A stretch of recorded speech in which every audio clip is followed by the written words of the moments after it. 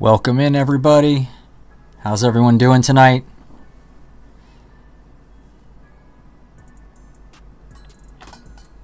Looking at a L in the column tonight. Not super pumped about it, but it is what it is. Welcome in, everybody.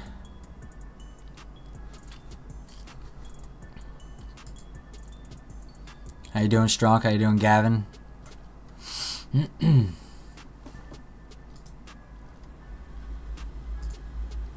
All right, we are live. This is the post-game show, the Atl Utd Fan TV. Ooh,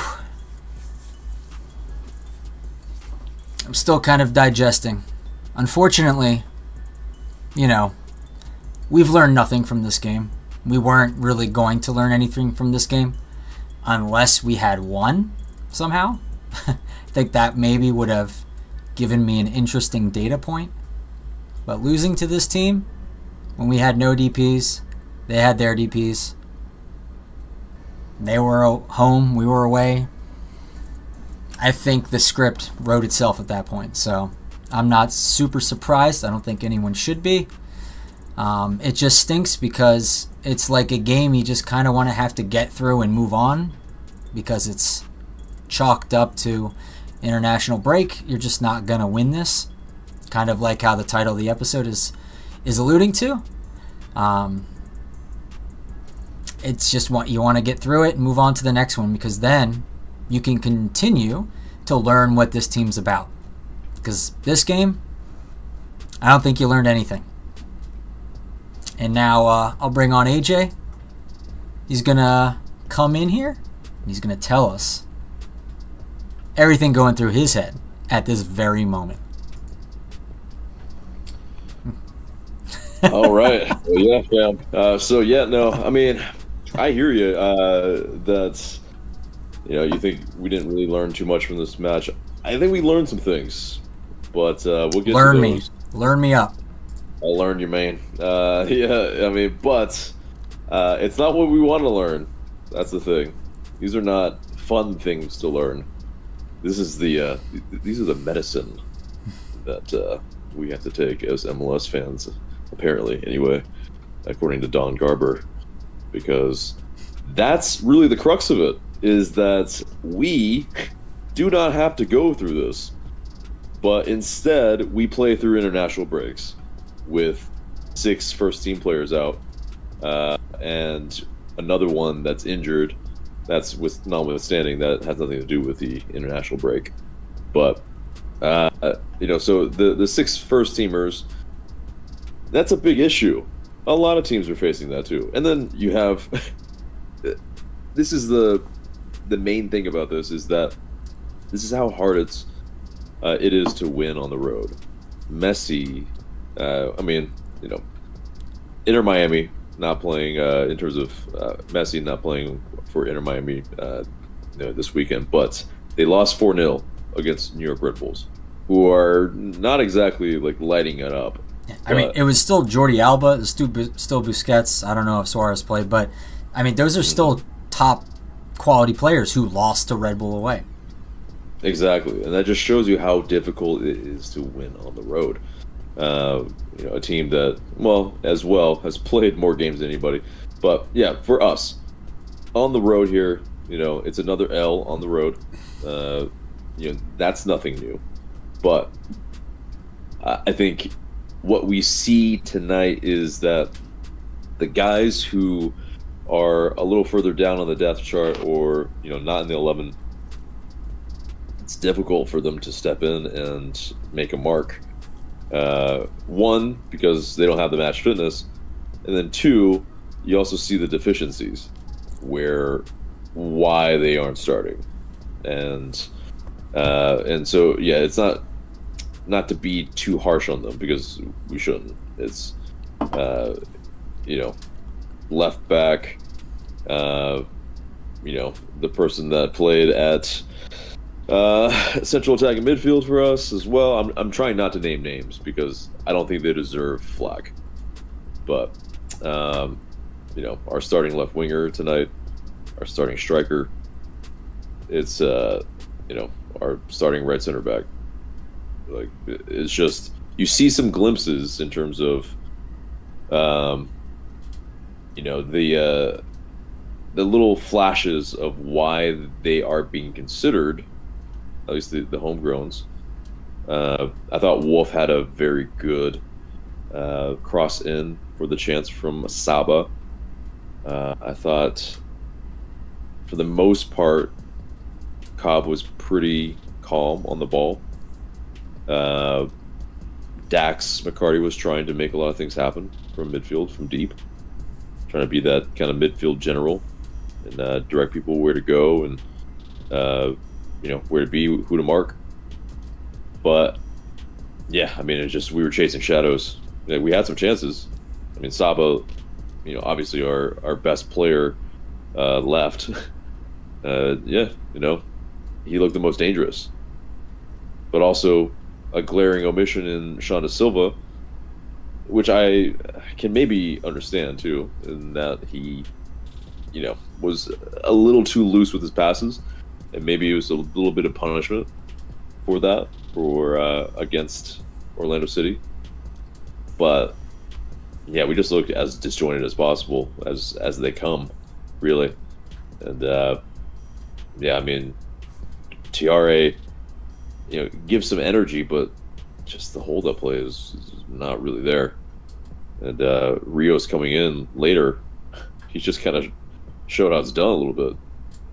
He definitely looked a lot more assured in kind of connecting the rest of us, the rest of the lines, and yeah, I mean, it's just, besides the some of the very sloppy play, we just, I think there were some bad takes out there too, though.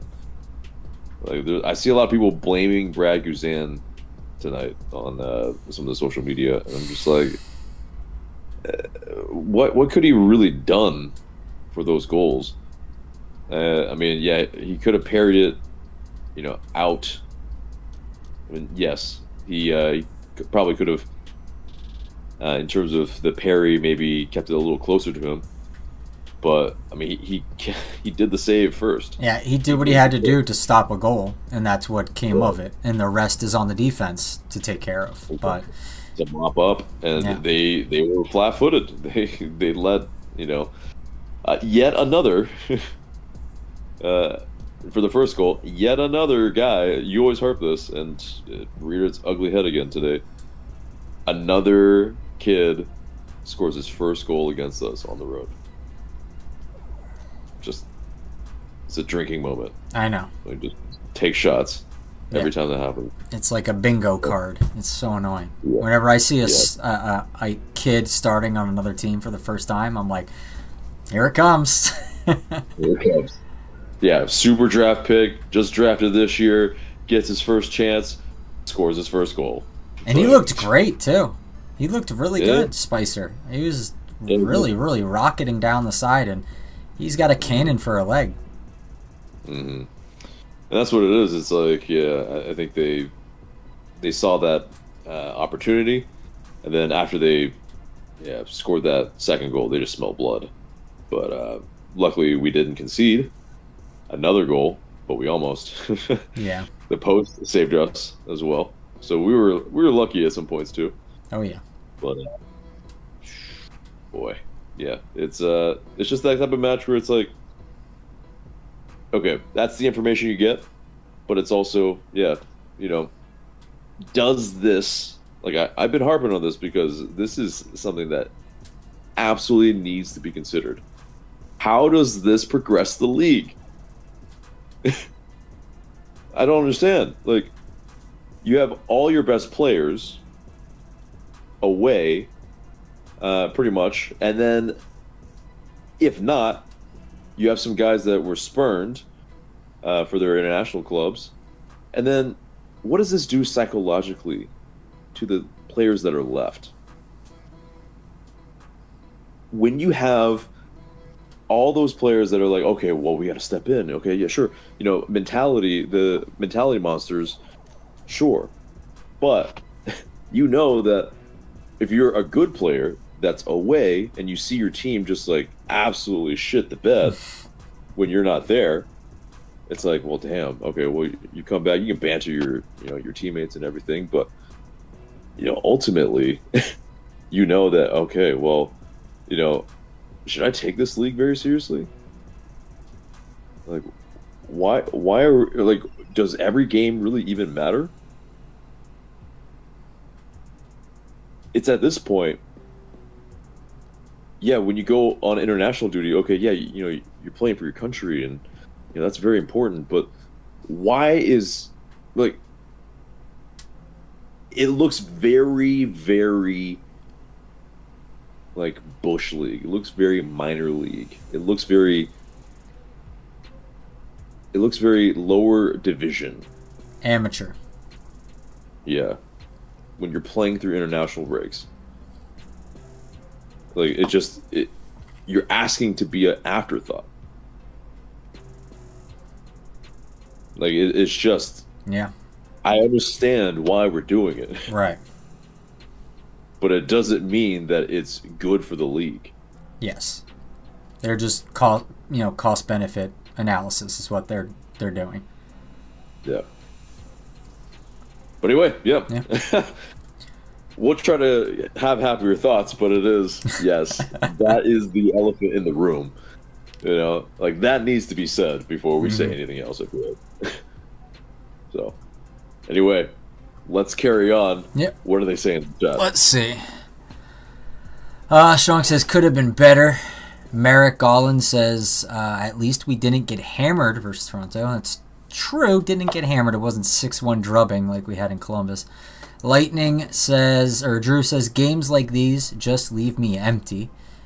Strong also says, a draw would have been fine as well. Pretty much what we expected. Jack says, yeah, I agree. Strong, like, it's... Like, if we... Because I feel like one goal was us switching off. The first one. That was 3 guys not able to close down a brand new player to the league. So, like, that was on us. We should have done more there. Midfield. Yeah, and then, yeah, there was a missed tackle in midfield. Like, on the wing, pretty much. Like, and then another missed tackle, and then Lennon having to chase. Not really his fault, but yeah. Yeah, because I think Cobb... Yeah, exactly. Cobb got beat, and then that was the way that cookie crumbled. But the second goal, I think, was fine on Toronto's. They earned that one. So 1-0, I feel like, should have been the result, and I wouldn't have been too upset about it. But 2-0 felt... We split the difference. We split the difference. You called, I think, 1-0 loss. Yeah. You were optimistic, and I called a 3-0 loss. It's there. Yeah. Let's see. It's hard to see. Gavin, hard to see where the goals are coming from. Yeah. Gavin says AJ looks dripped out. Very nice. Interesting. He hasn't said anything about my style, but thank you. Strong says, I think we learned we can lose with dignity now and not get steamrolled. I mean, to a degree, there's some resiliency being shown, I suppose. But then again, I also think about how Toronto is not a good team. So, yeah, I mean, they've had a better start to their season. They're not, leading the wooden spoon, but right. I think the talent on that team, it was a matter of motivation, not a matter of how talented that team actually was. So, hey, well, I don't know if you heard the commentators after the game or the way TFC was acting after the game, but you would think that they had won the MLS Cup with beating Atlanta at home. So it was kind of silly. I mean, I think this is the thing. It's like, okay, when you play for like a long while and you haven't won, like, yeah, you should cheer your happy moments, because you don't know when your next one is coming. So, I'm not a celebration police person. Like, yeah, and I mean, they believe they're getting the monkey off their back. I think the monkey is probably still firmly affixed, but I'll let them think that for now. Yeah, they can lull themselves into a false sense of comfort. We'll see what happens if when we play them at home later in the season. So Bryson Cicero says, draw could have been our best result from this. I blame MLS for having games during international breaks. Yeah, absolutely. It punishes teams, in my opinion, for being good and ambitious, for getting players that are regulars on their national teams, and then teams like us, like was it Orlando and like 3 or so other teams had like 6+ or like 5+ guys gone, and that's pretty heavy. And then meanwhile, you have FC Cincy, who have Lucho Acosta, who never leaves. So because he's never going to get called into the Argentinian. And you have, like we talked about last time, Darlington Nagbe, who never goes to national games, and he's one of the best players in the league. And then you have the the Italians on Toronto tonight that are too old for Italy, but they're still very damn good. So it's tough when you kind of get a draw like that. It would have been nice if the other team was suffering from like a poverty of players like we were tonight, but that was not the case. We got a full strength team, so sucks to suck. And to be fair, they were missing their starting goalkeeper. Well pointed out by Gavin on our 5 takes. So, definitely. Yeah, I mean, they weren't exactly a full strength side either, but when we don't have any DPs and they have 2, it's like, even if they came off in the first half, it's like, still, we were down a goal in the first half. Yeah, I mean, Bernardeschi stayed on the whole game. Exactly, and he looked far and away the best player on the pitch. Yeah, I can't believe he didn't score. I was... he really choked hard. I was like, this guy... Dude, he's pressing. Because, I mean, Guzan, he made a really good save with a kick save as well. And, I mean, he was largely on it tonight. I mean, his one mistake was the, parry that he didn't really, I think, parry out for a corner. But it's ultimately still not really, like, his fault on that. So... Yeah. So Bryson says, not an upsetting performance, just a meh performance. I want to say, before the first goal, before that calamity with those 3 players that couldn't close that guy down, Spicer down, I think no one had really made any glaring errors. I think we did pretty well overall, considering what we were up against and what we put out there. I was pretty pleased with it, even though, Toronto seemed to be the ones attacking on the front foot and trying to pin us, and they were, and that's fair. It's to be expected. Even if we were at full power, there's a chance that happens because we're away. But we kept it to 0-0 for a good bit, and then that we switch off. We made that mistake there, and then Toronto scores. After that, we played a little bit more stretched out. We tried to go for some more desperate balls, and like for instance Dax McCarty's passes were pretty bad. Tristan's were pretty good, but like for the most part a lot of our passes were intercepted or didn't make it where they were supposed to go. Dax being probably the chiefest of people to indict on that, which was kind of surprising because he's supposed to be more of a solid cementer of the midfield, but holding on possession. Interestingly enough, we did win the possession battle this game, which is interesting, at 54%. So that's nice, and it was I think Gavin said in the Discord it had shades of looking a little like the Columbus game, where in the second half we kind of stormed back a bit, won the possession game from them, and had some chances, but we just weren't able to convert. Similarly happened this game too. We had a couple chances. We did storm back and take the possession, but we failed to convert once again. I think context is very key there, and like it's listless possession, because basically they didn't exactly park the bus, but they sat in a lower block when they basically challenged us to break them down, and after they went up 2-0, it was just they knew that we didn't have the goods, because we don't have the operators that can in this 11 or on the pitch. And I think it was that. It was, a lot of passing around the back, and I think Ronald Hernandez, we need to not see him at left back. It's just it's not his position. His left foot is just not really. It'd be different if he was playing a little bit more interior and playing more as a midfielder, but he's not, and so a lot of times he's just hoofing it forward with his left foot, and it's just it's not helping us. It was a lot of hoofing, a lot of failed clearances on our part. It was desperation, like I was talking about, and Toronto would just get the ball back and come right back at us again. Right. But some of our best play, I think, came down on the right because Lennon, Saba still look very connected. They look like they know where each other are wanting to be, and they can kind of telepathically, so to speak, kind of know where each other is going to be. And then one of our best chances was also where Lennon was able to cross it into Tiare, and Tiare was able to get a header on goal, but just wasn't low enough or hit hard enough to get it past the keeper. But I mean, I think I count like two of those are the better chances: the Sapa chance, the Tiare chance, and that's really it. I mean, it's just like if you really only have two chances on the road, and you don't really get a good shot off.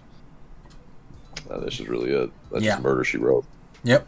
So, all right, we're gonna get our guests going soon in a second with Ethan coming in first. So, Ethan, when you're ready, hop in. I'm gonna read some of these real quick.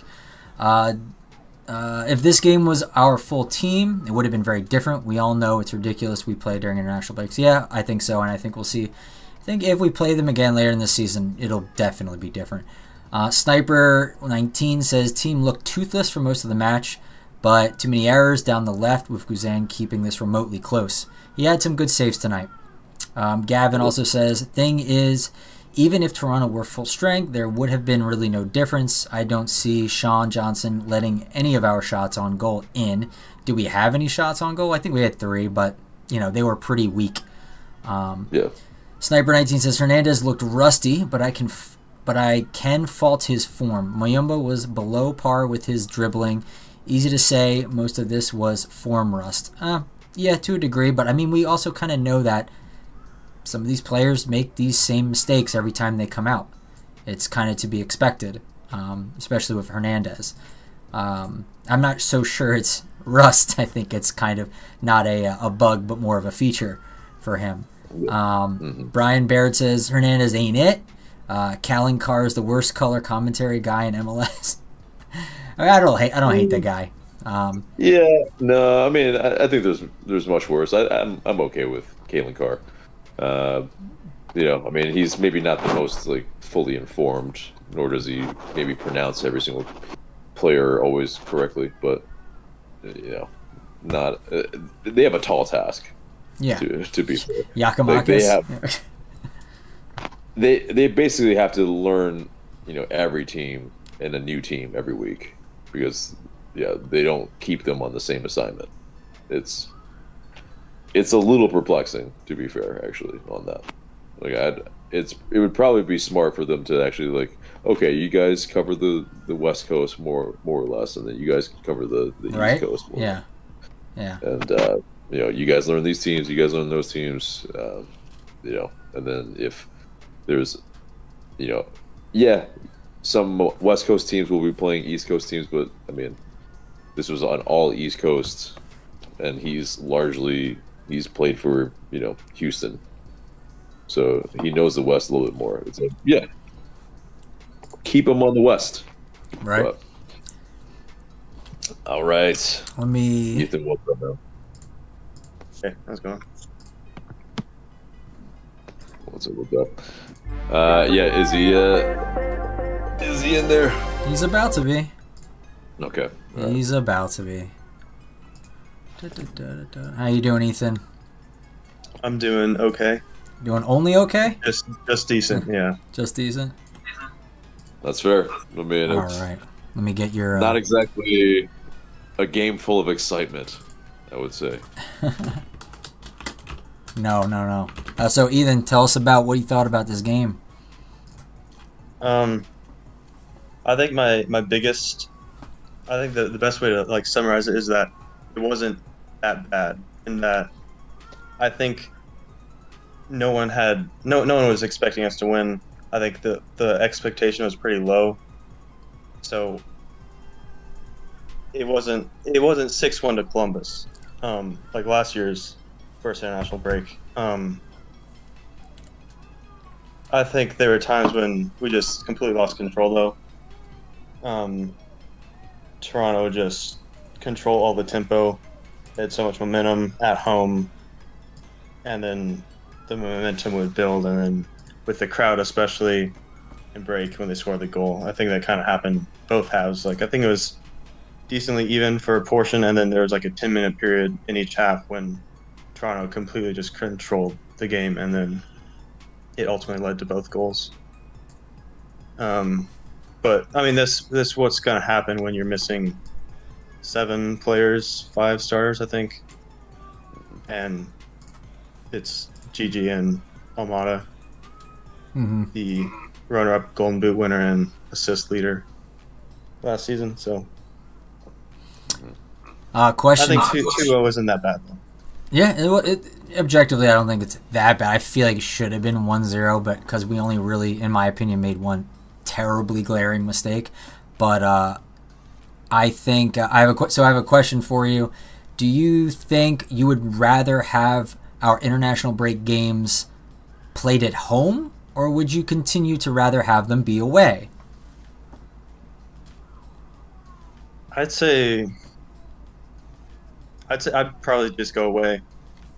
I'd rather stick with the high probability, exciting games at home and make sure we keep that as like our fortress, as we always say, and keep the like if we go and have those games at home and get in the habit of every once in a while having a bad loss like that, it like ruins the stigma of that the stadium, how it's our fortress. So I'd say have some bad road games and hope. I mean, you're expected to lose on the road anyways, so I don't know.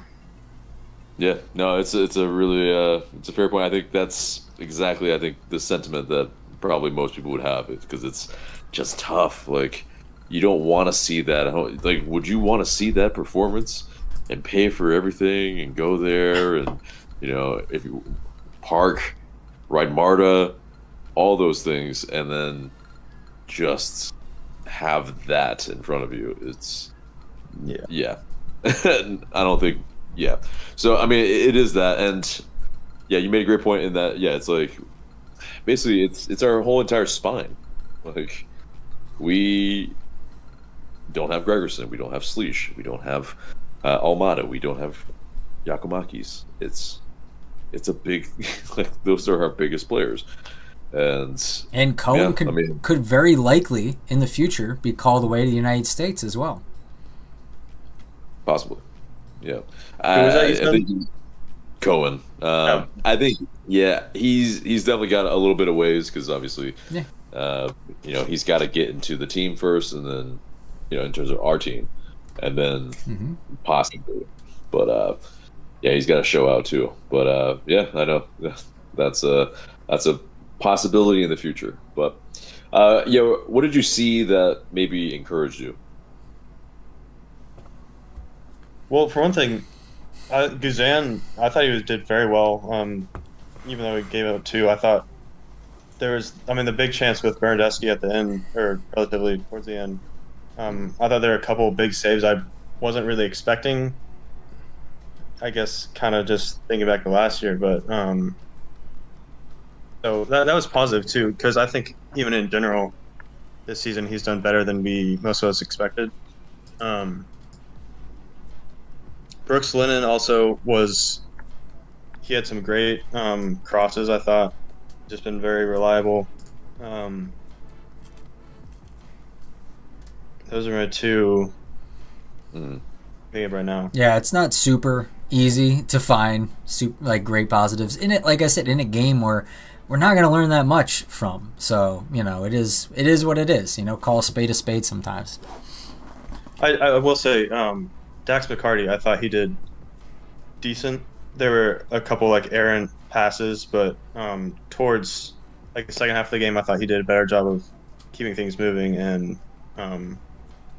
like helping out in the midfield. And When he wasn't trying to do like long ball passes, I thought he was fine. Yeah. But when he tried those, it was a turnover or a missed cue every time. But I guess my main point in that is that as a backup, that's okay. Yeah, I feel absolutely. like, Completely agree. compared to last year, especially when we were praying for a competent midfielder, I guess. Yeah, I would take Dax over either of who we had last time. Absolutely. Yeah, no. Yeah, that was, I think, a much better performance than I think many of the players that we had last year.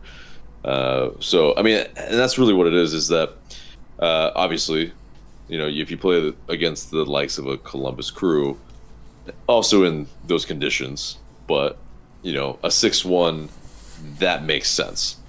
Against a Toronto who was, you know, the wooden spoon last year, this also makes sense when you trot out essentially a USL side. So it's, you know, but yeah, I mean, you know, if there is something that you feel like there's a player that you thought, okay, yeah, there's something there that we can bring forward for a game in the future. Yeah, what do you want to see more of? I mean, Saba, I thought he was good. He's been cutting in a lot and creating some chances. Got a couple shots off tonight, I think. I think a couple were blocked, but still. What about from the replacement core that we had out there? Oh,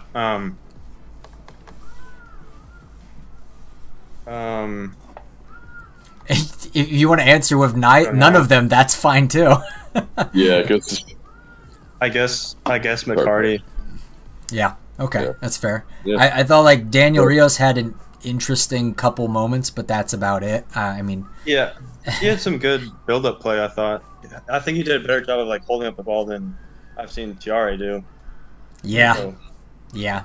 But it's just Looks like, more again, a little sample size, so I need to see more. But yeah, I agree. It's looked slightly better, so that's a little like, why did we go with Jamal? But I can kind of get why, but it's still like, I don't know. Yeah, Rios isn't match fit, so it's like, yeah, but I think on a large whole, it's like, okay, you know, TR8 did have a shot on goal, but ultimately, you know, if you want to bring in some of your other players, especially if Yakumakis isn't in, okay, well, incorporate, you know, if Amada's in, if Saba's in, if Silva's in. I'm okay with that because TRA, not really seeing how he really connects the team. It's pretty much like when he's in there, it's pretty much you only have a back line, midfield, and then your forward line is just kind of hung out to dry. So, but we also haven't seen a lot of TRA, but he also, yeah, I mean, he somehow escaped, I think, a yellow. Yeah. But it is kind of that thing. But, you got a defender to get a yellow instead, which is not what I was expecting. Not at all. But Ethan, yeah, what are your final thoughts on this match? I think we'll come back. I mean, I don't think that you should take too much away from it. I wrote this in the Discord, and like, I don't think there was that much at stake, really. The expectations were so low. I feel like we shouldn't be too negative about this. Like, yes, we should have won, whatever, but that's unrealistic. Yeah. I think so. Full squad at LA United is a completely different team. So, I think don't take too much stock into the performance this game. Yeah, that makes sense. Completely agree. Yeah, but I hear you, but then it's also, why are the stakes not higher? Like that's the point, right? Like that should be why we're watching. You know, if we're talking about from an entertainment standpoint, we're being robbed of actual entertainment. And I mean, I'm gonna get on a little bit of a soapbox just for a minute here, but in these like really tough times for a lot of people, right? Like, there's a lot of people struggling, you know, with whichever, you know, whether financially, emotionally, anything, and you know, this is a luxury to be able to be watching soccer on a Saturday and, you know, not worry about other problems and whatnot and all that. And we want to be able to be entertained. But ultimately, we're being robbed of the actual peak entertainment that this league can actually offer. That's upsetting. Like, it's not like we get a discount for these away matches. You know, it's like we're paying the same. When we have 3 away matches in a month, we're paying the same. So, like, that's right. That's right. AJ wants a la carte games. That's what right? we're gonna go with next time. No. Well, that's not what I mean. But obviously, that's what it is. Is that, yeah, you know, like, there's an aspect of this that's they're just taking for granted. They're thinking that, oh yeah, everyone's just gonna be here forever. Yeah. Well, I just keep thinking in the back of my mind, they're just like, well, Leagues Cup. We're doing all this because Leagues Cup. So right, and that for the 1 month that they're cashing in, okay, great for them. Yeah, well, that's in their mind. They're like, this is how we grow the league, because then we take that money and theoretically reinvest it into the league. But we've yet to see that happen. What? Yeah, exactly. Like, that's no. It's there's a lot of problems, but anyway. Yeah. That's nothing. Ethan, if you have one final thought on what AJ just said, then we can let you go. So if you're the front office and we're playing in this league that doesn't take the breaks, like, would you say we don't get players who play for international teams? Or it's a question. Yeah, no, it's a great question, but I think it's nothing on the front office, because they're doing the best thing that they can, but the league is not being, I think, friendly to the types of teams that want to spend money on international level players. So it's punishing them for being ambitious. Yeah. Right. And so instead, we should be going for the Lucho Costas and Darlington Nagbys of the world, who somehow magically, they're, because of an embarrassment of riches for their national team, and they don't want to play for the national team. Nagby is just such a weird case. Right. Those are unicorn players that isn't sustainable, nor is it replicable, nor is it like. And lo and behold, like every team he's been on, they've won. Yeah, like, right. Right. Like, is there a correlation? Maybe. But there's also, like, there's 4 rings that says, okay, it's a pretty strong correlation. Yeah, in a league that's supposed to have parity, that's a strange thing to me. Yeah. But anyway, all right, Ethan, we'll let you go. We don't want to keep you too much longer with another one of AJ's old man complaining corners. Old man rants. Oh, yeah. All right. Love it. All right, thanks. Alrighty. Take care, Ethan. Thanks, see you guys. next time. See ya. Have a good one, man. Thanks so much. All right, we'll be having another guest up in a minute. Let me check the. Let's check the chat. Let's check the chat. Sniper 19 says, still sad to see Insigne go down injured, as he is a star. That draws eyes to the league. Looks sort of bad, like a strained hamstring. But for us, I wish we capitalized on them losing their star. Yeah. I mean, I don't want to see any player get injured, obviously. That would obviously is not what I'm not like a sadist, so. But we did not capitalize, and I don't think we really could have. It's not like Insigne is making them more defensively stout, so it is what it is with that. So we are about to be joined by the one and only Gavin. Gavin, how you doing? Welcome in. Could be better, obviously. How y'all doing? Doing pretty good. Yeah, doing decent, man. Have your thoughts. Okay. This game meant nothing. Nothing learned. Nothing learned. To me, this was like let's say an NBA Finals game. Let's say the other team already won the NBA Finals. We played an unnecessary game. Like none of the players we had, our full 11, weren't even playing. So nothing we could do about it, and there'd be no difference made even if Toronto had their full 11. But I just don't understand why we have to play during this time. Not cool. Well, you and Tata Martino are in the same boat. Yeah. I mean, I don't know how you could have done better. I mean, Toronto simply beat you fair and square. I mean, only thing that wasn't fair is just MLS letting us play during a time like this. I don't know.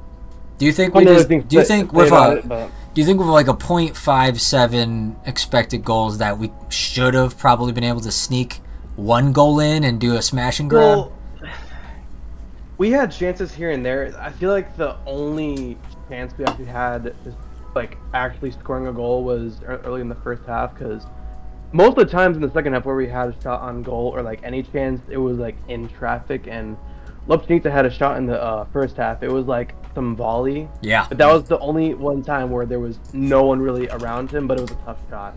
But not really. I mean, in the second half, it got better. It got a lot better. But Toronto slammed the door shut, and couldn't really score after that either, even with our very late subs. Rios made a debut a little too late. And yeah, Silva did what he could, but I mean, didn't really impress me at all tonight. Yeah, isn't it the most whitest of white flags when you put on Etienne? Yeah. It's just... That's just giving him time. You're just giving him playing time. That's it. Yeah, because I don't know what he did. And to be honest, I mean, I don't want to rag on him too hard because it was his first start. But yeah, I mean, Nick Firmino, absent. Didn't really do much. He got bodied off the ball multiple times. Like, boy, you need to hit the gym or something. He got outplayed. Yeah, and his touches were pretty heavy. Yeah, I mean, I think, you know, he's just, he's a player just like Noah Cobb, just like Tyler Wolf, that, yeah, they could do with more playing time at the twos to, you know, be more match fit, more game fit, sharp, actually learn some of the, you know, with some more experience. But it's also, you don't learn that at this level, some of the things, unless you play at this level. So, yeah, it's tough too. But it's, yeah. Because, I mean, yeah, Noah Cobb, you know, it's one of those, there were some things that he could have, like, done better, but it is still, you see the glimpses, you see why he got a homegrown contract. But Gavin, yeah, who are some players that you felt like, you know, kind of at least you want to see more of? I felt like Mosquera did fine when he came on. He did okay. He was producing chances. Got good speed. He won corners, but we did not take corners well at all tonight. Nothing going on. It was really windy. I'm not using any excuses, but it just weren't really taken well. Saba did well. I mean, he was probably our only player to watch tonight. He was probably our best player tonight, to be fair. And I don't know, maybe Lennon. Lennon had good efforts there too. Lennon's always solid. Getting body off the ball. He's always solid. He's the most unappreciated player in one of the most unappreciated in the league. His name's not really ever out there anymore. AJ's essay's coming soon on it. He's gonna write a whole thesis about it. Because yes, so many of our fans don't rate him, and it's a little baffling because I get it from year 1 to year 2, but like these past 2 years, 3 years. Yeah, he's done some like things that no other fullback has done. So in terms of Atlanta United history, but anyway, okay, yeah. So Mosquera, I mean, because yeah, he did look really, really bright when he came on. was trying to make things happen, and he dragged us further forward, and sometimes to the byline, sometimes to the box where we try to fashion some chances. But Toronto's defense looked lackluster too. They didn't look really that robust. I think a good team could have easily gone after them. So throwing Edwin right there is perfectly fine by me. I mean, he could have gotten somewhere, could have gotten something going. So perfectly okay with doing that. And it was always going to be Edwin coming in anyway. So like it's Yeah, he's one of the first names off the bench in terms of that. But that's what was interesting, is that if it's Mosquera and also Saba and Silva were on. And so I think Saba was the one that moved a little bit more interior. But yeah, no, actually, but at times I think they were also swapping too. Silva was a little bit more interior, and then Saba on the left wing. But yeah, I think it's an interesting feature. Like, okay, if you don't have Almada and Firmino maybe isn't showing what we want him to, maybe it's one of those that, in a pinch, do we continue that? But yeah, as far as questions go for you, Kevin, yeah, is there something that's you feel like I asked Ethan as well, but something that you saw from this match that you feel like, okay, this is at least something that we can bring to our next match that we can replicate? I'm not. It's hard to find it out of this match because there's just nothing. I didn't see much. Like we had we've only had very few good chances, but probably I don't know. Maybe bring on subs earlier. I don't know if you're gonna. I don't know if what the difference would have been, but before we were down 2-0 and that's a slam door shot. But I mean, I like what I saw before we went down 2-0. We were starting to like build into the game until they scored, which was very unfortunate. I liked what we did before they got their second goal. If we could just do more of that, whatever that was, then we can probably do better going into Sunday. But Tristan was playing, more on higher up the field. He was in the more like kind of attacking position. I like to see that when he's higher up, but I know like Sleece and him like to switch off with that, so it's not always the case. But I don't know, seeing Tristan all the way up is exciting sometimes. So that's something I like to see, and I'd like to see more of, I guess. Yeah, that's interesting because usually when I went to the match, I saw, usually it's either Wiley or Lennon making those runs up there when that's not entirely their natural, like their normal position. But I think Muyumbo is probably just filling in for that because we didn't have Wiley doing that. Like, I've noticed this in some games. It's especially when we're playing depth pieces mainly. Some of the veteran players will say, I need to take this game by the scruff and, light a fire. I need to be the one who, sparks something. And so I thought, like, when Hernandez did that random, like, skied shot, I'm like, okay, he's at least saying I'm going to try something. Like, some of these players do these like, unorthodox things to try and get something going. And unfortunately, most of the time it doesn't work. But once in a while it does. And I guess that's nice to see that, like Tristan thought, I need to take this by the scruff. I need to try and make something happen. That's good initiative from our veteran players that I think we maybe didn't have a lot of in the past. Yeah, no, definitely agree, because Muyumba, yeah, he got further forward on the left, and yeah, there was a moment when he was attacking that looked pretty competent. Like, it looked controlled and looked like he was trying to pull him back, so that somebody near the box could go attack it. But yeah, it's still the attack looked a little flat-footed at times too. And yeah, when Hernandez shot, I get why he shot, because it's like, yeah, everybody else just wasn't moving, so okay, well, just take a pop. But it's a left-footed shot. Like, bro, you're right-footed. you're like 40 yards out. Like, that's as hidden hope as it gets. Like, it's just not a good decision. Yeah.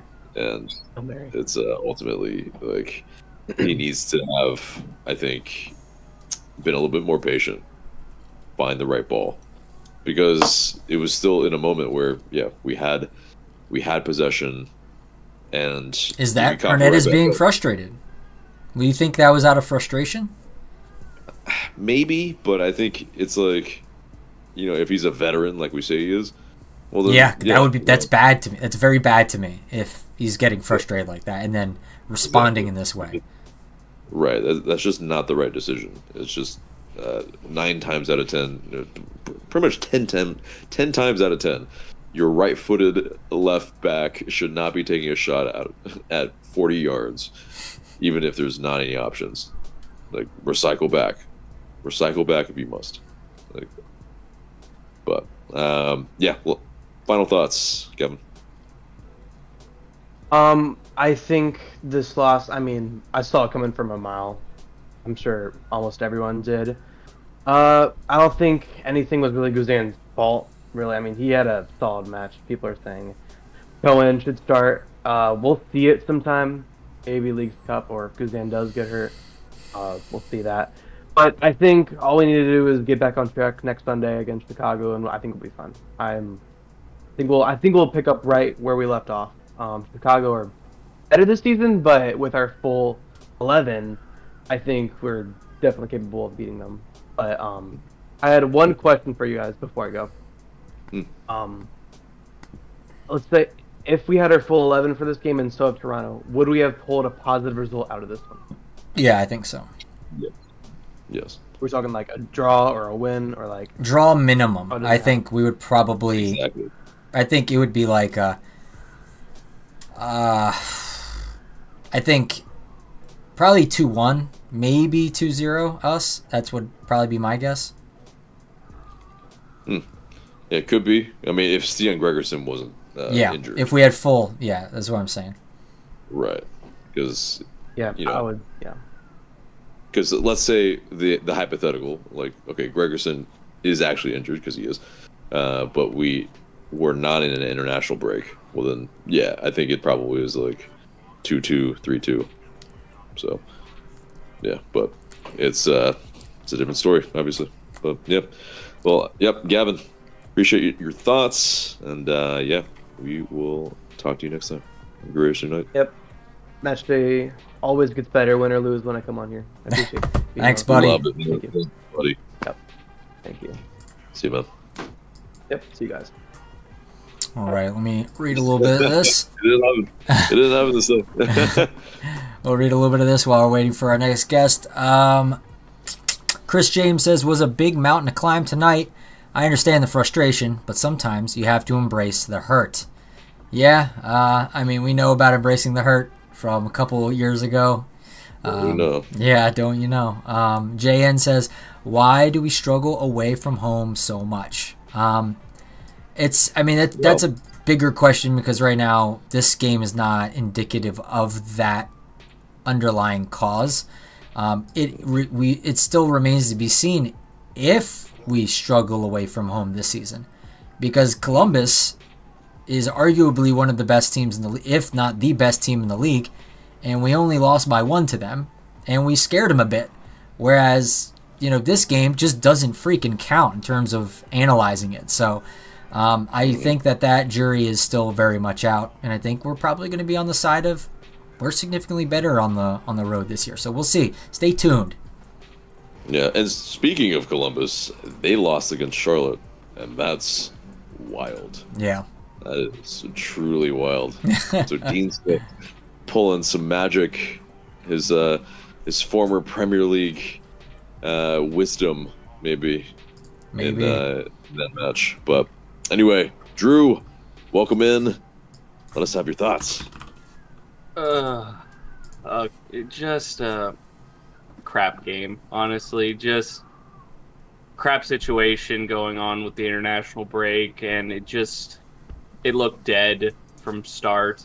We had a couple chances in there, but the majority of the game shifted toward Toronto, and we didn't play horribly, especially defensively. We had a couple lapses, and they were able to capitalize on them, but not.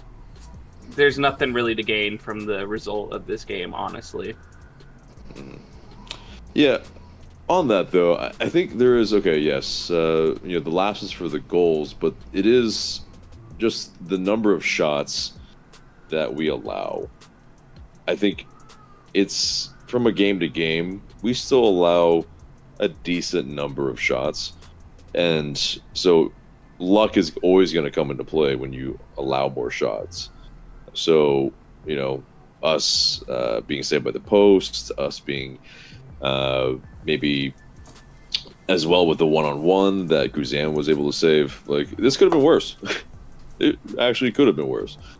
But, you know, we were able to, I think, defensively do enough to keep it to not an embarrassing drubbing. But, yeah, it's like, yes, you have a completely subbed inside pretty much, but what do you think was the message at the training grounds?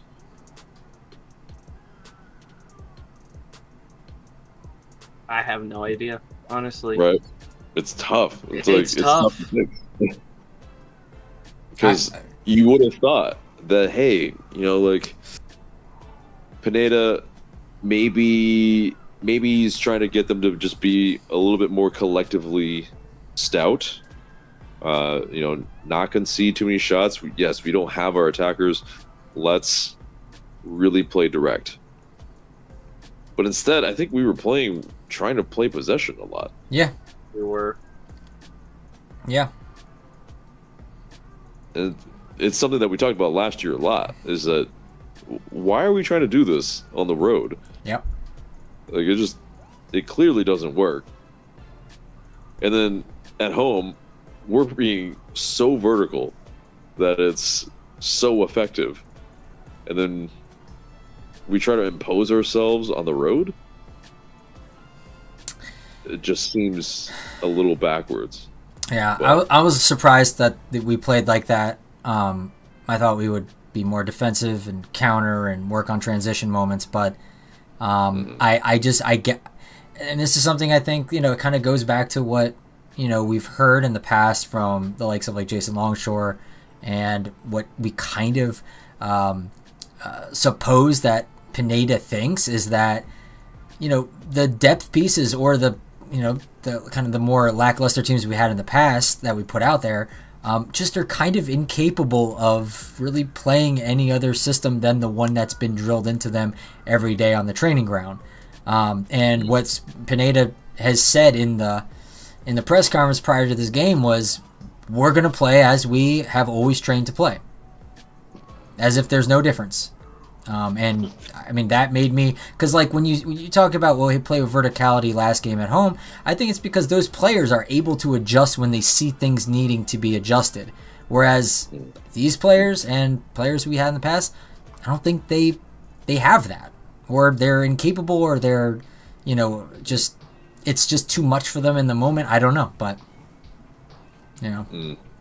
Well, it comes from the back too, though. That's the thing. It's like, I know what you mean in terms of the forward line, but it comes from the back where Guzan, yes, he's pretty much directing his defenders what he wants them to do, and they're not moving forward.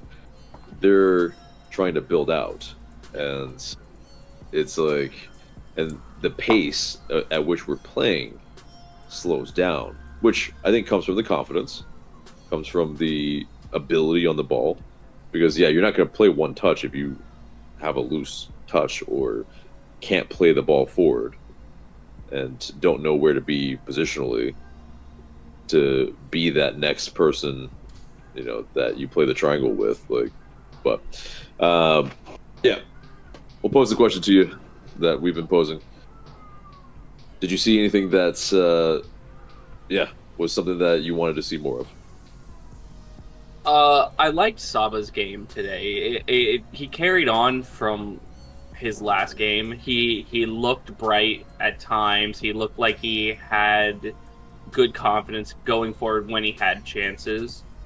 I liked Mascara off the bench. He kind of doing what he did at the end of last year, being that impact sub, coming off the bench, giving that 20 to 30 minutes of energy to the game, trying to run it backlines, which is not a bad thing for going at tired backlines, trying to get a result. It's not a bad player to have. Muyumba, going forward, he had a good game. There was some defensive lapses I noticed from him, weird positioning from him, allowing Toronto to get free chances, but going forward, he looked very good. Other than that, there wasn't... Well, Derek Williams. Derek Williams, again, plays a decent game. Yes, 2 got biased, but looking at the goals, I don't blame any on him. He was trying to organize the back pretty well there. It just unlucky for him that they went in, honestly. But other than that, it's kind of ho-hum for the rest of the team. Mm-hmm. Yeah. Yeah, I mean, it is, yeah, as far as the performances go, yeah, I think those are great points. I mean, Saba looked the most likely, for sure. And, you know, definitely kind of frustrated at times. Cut a frustrated figure for some of the balls that maybe weren't played, or, you know, maybe the quality of the ball wasn't quite there.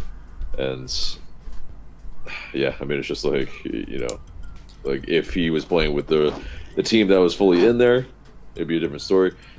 I wonder what this does psychologically to him a little bit, because yeah, he did score last match, but then it's, you know, he realizes, well, okay, the rest of the guys in this match, or in this 11 rather, you know, besides Lennon, are they able to get him the service that, you know, he would want? So that's part of it, is that he wants to get back into the, you know, the Georgian national team.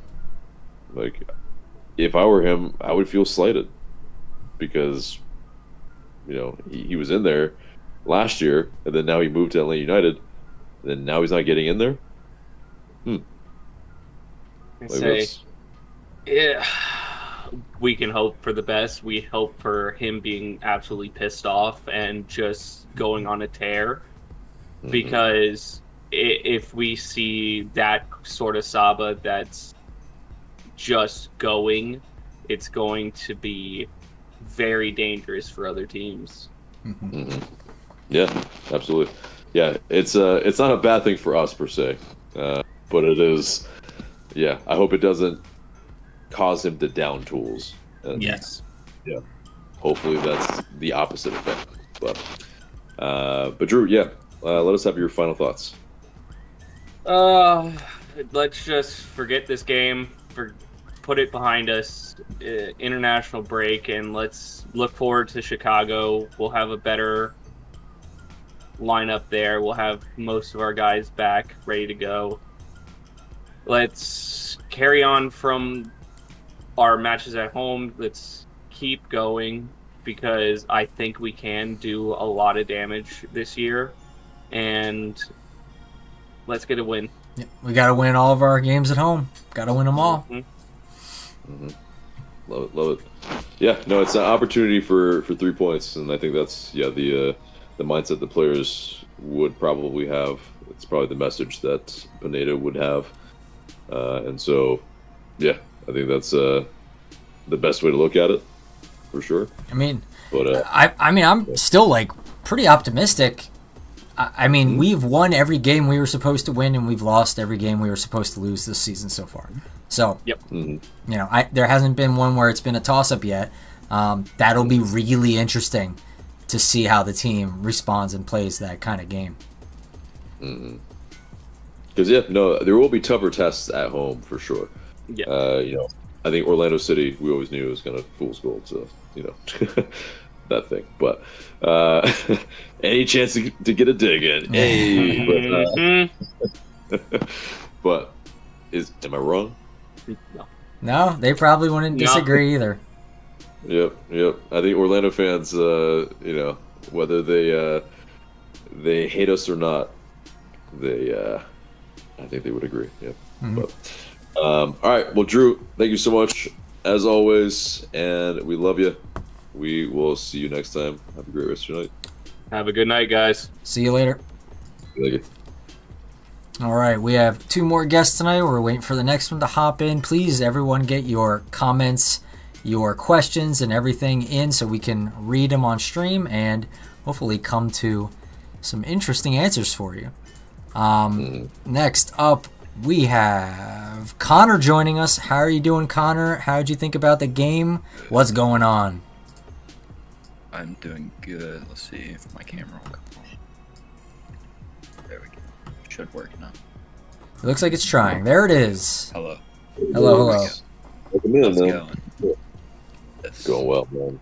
But yeah, let's have your thoughts on the match. Okay. Disappointing. I feel disappointed, but I don't really know who to be disappointed at. Like, I'm not really disappointed at one person. I'm more disappointed in just the overall, like, we didn't play amazing. I don't really feel like we should have played amazing because we were missing so many people. If we did play amazing, I feel like I would be completely shocked.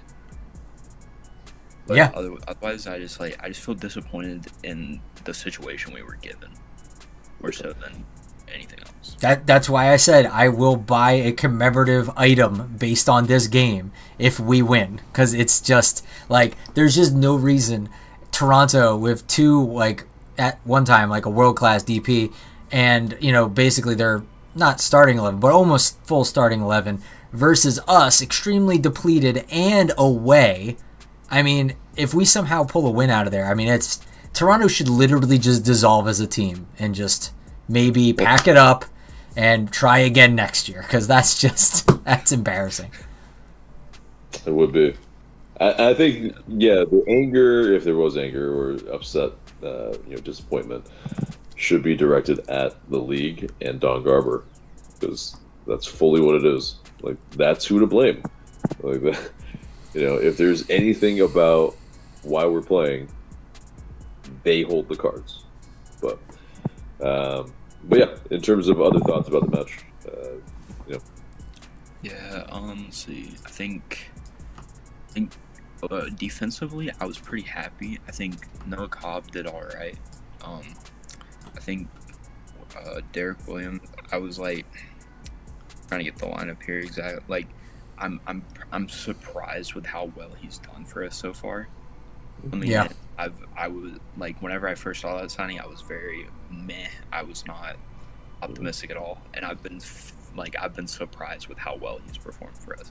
And even tonight, I thought he had a couple good balls that he was playing out of the defense. He had one that was a little bit, I think he got intercepted, but it didn't really amount to anything. So it just comes with the territory. Defensively, Hernandez, he looks better in a back 3 than he does in a back 4. If we're gonna do that ever, it needs to be a back 3. Yeah. Back 4 is not a hit. Him on the left in a back 4 is not a hit. Yeah, it leaves a lot to be desired, because it's the footedness, it's the awareness, it's the decision making, it's the positioning. It's a lot. It's pretty much every bit of it that he shouldn't be playing at left back. Like, okay. I know we played him a lot there, but no. I think a surprising one that I was just looking at the lineup again, and I saw Firmino. He got a 7.0 on SOFA score. That's very surprising for me. What? That's crazy. Generous. His touches were very poor. Crazy. And he basically was not connecting any of the lines, nor did he create some chances. How did he get a 7? Yeah, can someone check on SOFA score, see if they're working correctly? Yeah, SOFA score, go home, you're drunk. What? Well, let's see. Let's go look at like one football. I'm just gonna go through them now and see what it. Do it. Yeah. Do it. Yeah, do it. Because if he's a 7, who? Like, what did the Toronto players get? Yeah, right. See, so Yeah, Spicer's got like a 11 right now. Spicer has a 7.4. What? Okay, no. That's crazy. Yeah, they on something. They on something. That's crazy. That's on one football. That's What does crazy. one football say about Firmino's performance? Because They don't even have like ratings on here yet. Let's see, Okay, got it. Mob had Firmino at a 6.8, so that's still generous. man, I think I would give him a 4. I thought he did not look good. No. Yeah. And this is a player that as a number 10 is a linchpin to your team, and especially with the way that we play. And for him to not show up and not do well, I mean, that's devastating for how we're trying to play our game. He was anonymous the first half. Like, I try to pay attention to him, and Well, every time you paid attention to him, he got bodied off the ball. exactly, and that was it. It was like at one point I forgot about him because he pretty much wasn't there, and then I saw he got bodied off the ball at one point, and then he had the 2 heavy touches that he was trying to make something happen going forward, and it was just like, where have you been, man? And Toronto's team it almost resembles like a basketball team. There's a lot of tall players on that team too. A lot of big boys. Yeah, it's true. Yeah, I know. Yeah, with the what's his name when he came on? Prince. Prince. Yeah, that man was a unit. Yeah. God. Talk about men amongst boys, because Noah Cobb, I mean, young, not exactly small, but Prince, my God. Yeah. They had like a 6'6" like center back. Like it's pretty crazy. So anyway, Connor, any of your final thoughts about the Final thought. Yeah. We'll say I'm happy we don't play those games at home. Don't. Yeah. If I were like somebody that had to go to that game and like it's the one game you chose to go to in a season, I would be very disappointed. Yeah, right. It's like almost like whenever the teams like repay the fans for like their tickets on like on away days, I'm like almost that's how I would feel like if this was the kind of performance that we put up. Right. Ask for a subsidized ticket, because that's Yeah. I would be very disappointed. Right, because there always are fans that go to these away matches, and imagine really largely just most of the past 3 years, like any of the games you go to away, it's like, well, okay, just enjoy the city that we're going to, because Yeah, I want to get one of those people on the show and be like, why did you go to this game? Like I mean, hats off to you, but holy crap, Right, because like Toronto, cool city, like go to that city, yes, but Columbus, or man, like there's some other just dire cities that I would just not ever think like, and, oh yeah. Compounding on what Connor said too, like it's, if we're always going to be sporting a significantly weakened team on our international break games, I mean, why not put it, on an away game?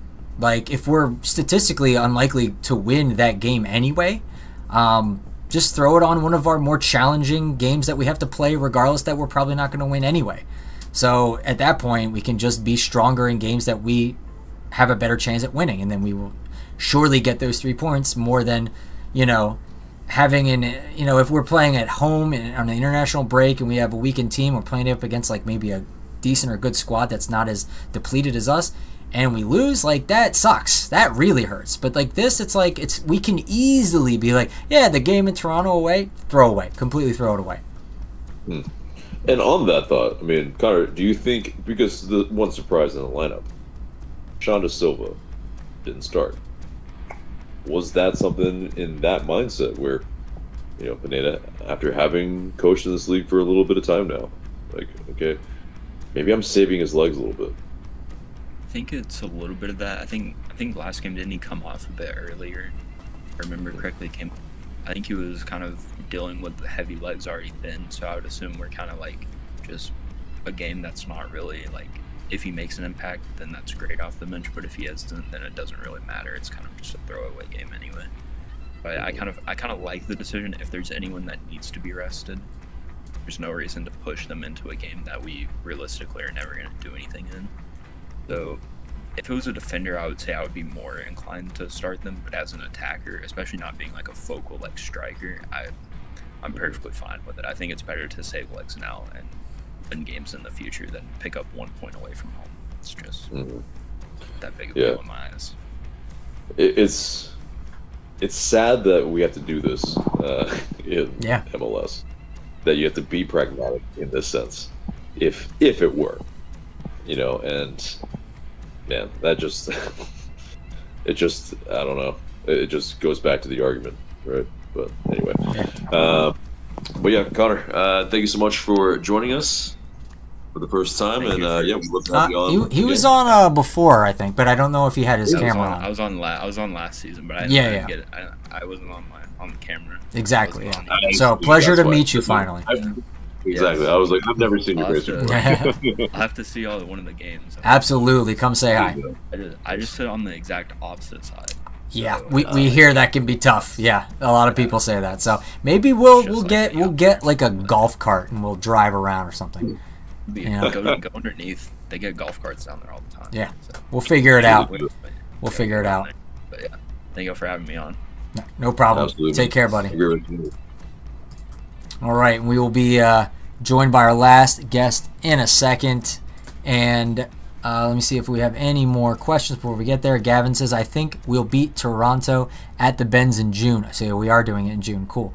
I'm 95% sure Insigne tore his ACL, so they probably won't be as good as they have been so far this season. Dang. Yeah, ACL. Ooh, I mean, yeah, because I agree to a degree. I don't know if I'm 90% sure, but Insigne did have a face of absolute agony, and like, you know, that he knows it's bad, and he did indicate his knee as he was walking off.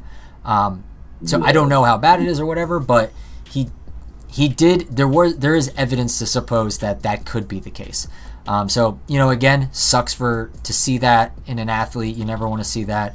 But you're right. If Insigne is not going to be on the team in June, we're going to have less to deal with on defense. Man, I feel bad for him. You never want to see that. That's, man, dang. Because again, you know, you want to see the league succeed. We're trying to anyway. Right. But man, that is, because yeah, his head was in his hands. But the fact that he walked off, that's what was actually incredible. Like, if he did actually do his knee, wow. How was he able to walk off? I guess the adrenaline. Yeah, because we saw with Joseph, he wasn't able to walk. So, I mean, there's different kinds of ACL injuries. It could be less intensive. I don't know. We'll see. I mean, I hope he gets better soon. I hope it's, you know, nothing serious, because you hate to see that for any kind of athlete. And to be fair, though, if you do your knee at any point of the season, it's probably better to do it this point, because then at least when you return, you know, there's a full season ahead for you. Yeah. Pretty much. Yeah, I mean, like, basically like what happened with Joseph. Right. But that's the thing. At his age, well, that's going to be really tough to come back from. Yeah. Yeah, absolutely. He's that type of player, too. Like, he requires that explosiveness. So, I mean, it's not exactly like, he's not like, you know, a burner, but he is someone that I think requires, you know, that little burst of pace. Dang.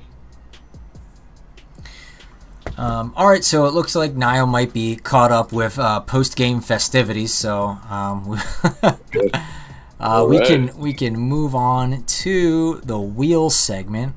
Let me hit this The up. wheel of forfeit. The wheel of forfeit. That's right. So everyone knows the rules. Everyone knows how to play. It's going to be AJ versus me as usual. Let me see if I can get this. Oh, actually, no, before we do that, I mean, this is still part of this, but before we do that, AJ has one of his forfeits that he has to do. So I have the video loaded up so we can pop that on and watch it real quick. And AJ, you can describe what it is you were asked to do. Well, I think the video does describe it a little bit, so Okay. I guess we could probably let it play. No preamble, okay. Yeah. All right, let me get that. All right, here it is, and play. All right, what's up, fam? It's your boy AJ, and we're gonna listen to what Michael said as the worst song ever by. Oh, by the way, this was not sent by me. This was sent by Gavin, by the way. He sent this to me to give to you, so you can blame him. Nathan on YouTube, and you can play this while we're on the stream, I guess, a little bit. Just a little bit. Okay, here we go. You should drop the YouTube link All right, in the chat. I'll So grab everybody it. can get it afterward. I'll throw it in afterwards. You can look at AJ's face. He looks a little pained here. What were you experiencing? What were you going through, AJ? Well, it's Why is he on the triggering. It's highly triggering because it's alarm sounds. It's basically Is it actually music? I haven't heard it. Reading sound. oh, it's music. It's very loosely in Completely the unnecessary. term, but it's music. And, yeah, basically it's a alarm clock sound, like the classic Ah, wake up in a haste. You know, that you're- is triggering. Yeah. Yeah, like my alarm is like super positive now. And it's like, you know, it's almost ethereal sounding. It's Just ethereal, so- huh? Yeah, so I wake up not in a haste and in a good mood versus like, you know, in a like what time is it? Right. Let me see if I can find that video and put it in the chat real quick. But yeah, the worst song ever. Yeah, the worst song ever by Nathan. Yeah. Nathan is. I actually know who this YouTuber is. That's funny. No, do you? Yeah, he's the guy who back on like America's Got Talent like many years ago did the history of dance thing where he did like one dance every like 5 seconds, like a new dance every 5 seconds for like several minutes.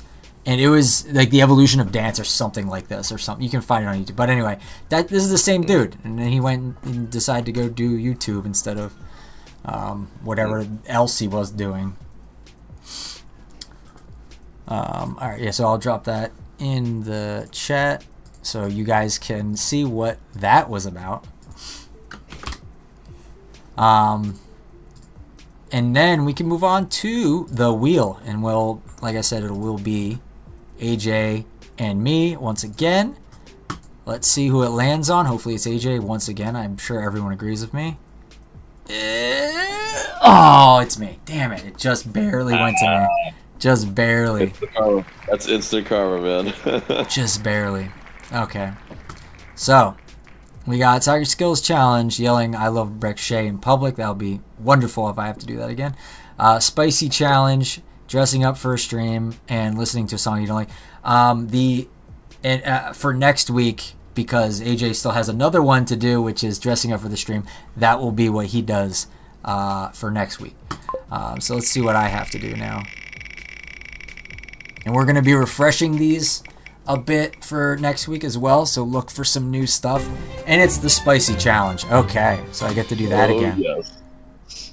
All right. All right. Cool. I will power through the Spicy Challenge.